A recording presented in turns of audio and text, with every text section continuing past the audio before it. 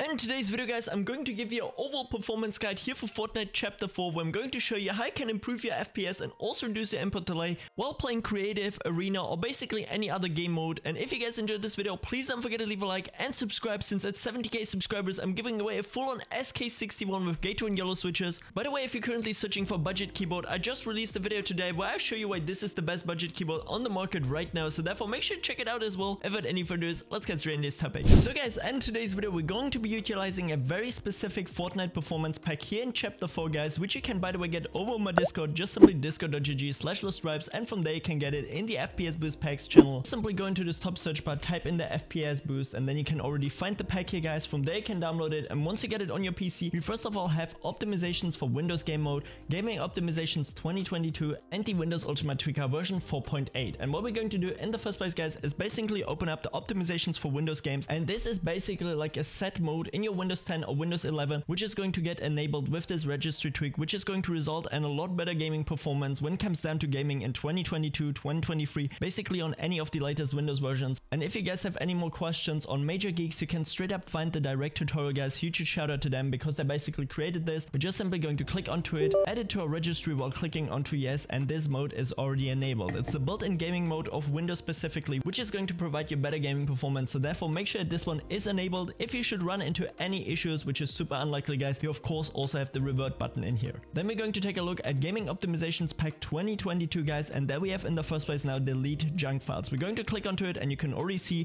we have two bets in here: delete log files and temporary files. This basically makes sure that not only your temporary data but also your super fetch and basically anything which gets somehow saved on your PC is getting deleted guys. So therefore please make sure to run both of these here real quick on your PC. It's only gonna take a few seconds and then it's already done guys. And finally you can also go here onto disk cleanup, you know, this small like X here, which you can then see here. We're gonna run it real quick guys, and what you want to make sure to select in here is super important guys: Windows error reports and feedback, DirectX shader cache, and delivery optimization files. All of these here super important guys, especially DirectX shader cache. If it's somehow corrupted, can cause FPS drops in general or really bad gaming performance, so therefore make sure this is enabled. Click on the delete files, and it's only going to take a few seconds, minutes, really depending on your system speed overall. And I'm just gonna let it run here. You can see now it's already done basically, and now we're already chilling with this step as well. What we want to take a look at here now in the final step of this pack here guys is the Ultimate Windows Tweaker 4.8, which we're going to launch. And once the program itself is launched guys, we can first of all see all the core information about our PC, our Windows version, which processor we're using, how much RAM we have installed, all the things guys. But what we actually want to do is click on the performance in the first place guys. And what you want to do here is under performance tweaks, actually make sure to drag all of these here all the way to the left side. This is especially super important. Let's just say that if an application crashes on your PC, it doesn't take forever until you can actually relaunch it. So therefore that's a nice little extra which you can apply here guys. But now let's get straight into the actual tweaks. When it comes down now to the actual tweaks themselves guys, I already applied here now the best ones for you, which you can disable 100% in order to actually increase your performance on your gaming PC. We have something like disable smooth scrolling, which is just like a visual animation, you know, on your PC. Disable edge tab preloading, also not really necessary. Disable tablet input services, disable prefetch services and super fetch services, which is basically just collecting data on your PC, temporary files. Disable printer spooling services, and disable Microsoft Edge preloading guys. All of these here you can disable 100% with literally zero issues on any PC. So therefore what we want to do is click onto apply tweaks and then continue with the next step, which would be under security and privacy guys, where we can see now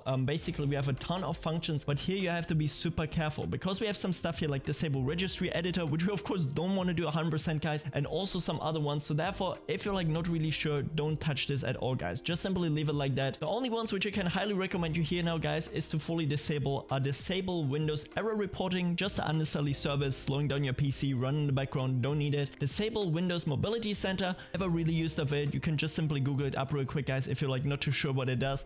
It's basically just a bunch of extra features which no one pretty much uses. And then as well disable OneDrive, which is like this built-in cloud into your Windows 10 or Windows 11 where it always asks you, do you want to make a backup, do you want to save your data and stuff like that. Never really utilized it, so therefore for me personally I always disable it on a brand new Windows PC. But then once we go over to privacy guys, this is where it gets like super fun now. You can basically disable all of these. We have something like disable telemetry, biometrics, again just collecting data of your PC, giving them for free to Microsoft, you don't want it. Then we have something like disable Cortana, which is this voice assistant. Disable app access to camera. Only one which you maybe can leave on is disable app access to camera guys, because really depending if you create content, that's like the only one which kind of makes sense to actually give permission to.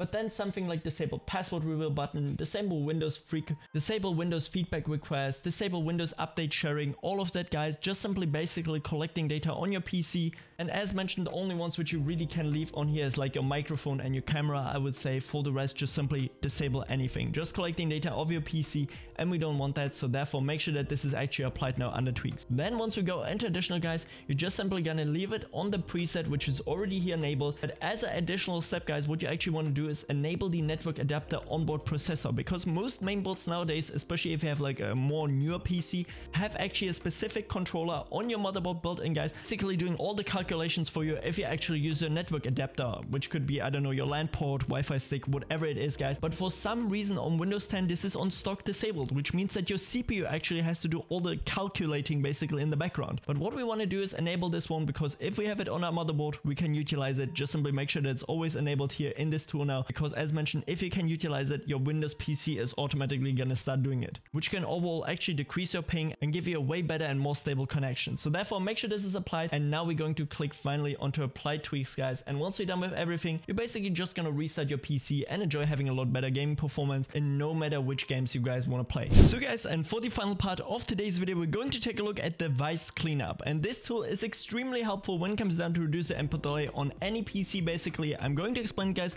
We're going to launch first of all the tool here, and we basically have all the temporary data, or all the data which our PC remembered about each and every single device which you ever plugged into your PC. You can see right now, literally a couple of days ago, I just plugged in here, I don't know, some USB input devices. This could be basically a webcam, a keyboard, a mouse, whatever guys. And especially as someone who's like consistently changing stuff around, or maybe plugging his webcam in, then unplugging it again, because yeah, it gives you more input delay when you actually want to play games. You always create basically temporary data on your PC, and for most of you this is probably gonna go even like months back, or whenever you did the last time like actually reinstall your Windows. So therefore your list is gonna be a lot longer. I already showed this program here once in a while, so therefore in my list isn't really like too many devices. But what you guys want to do is first of all go to my main website guys, which is called leStripeZ blogspot. From there you can get it. I have a ton of useful tweaks already on here, but what we want to do is click basically onto input delay. You might get 1 or 2 pop-up ads, and once you then get redirected guys, just simply scroll down, and there you can find a post with exactly the same name and the same thumbnail as the video you're watching right now. From there you can download it, and once you get it in on your PC, we're basically gonna run device cleanup in the first place. Just simply go through it, click onto devices, and then onto select all. Then you can see now all the devices have been selected here in my list guys. All the USB input devices, HID keyboard devices, basically anything which I ever plugged into my PC. Let's just say that I swap my keyboard out for something different, and then again go back to this one. This is already giving you free temporary entrances here.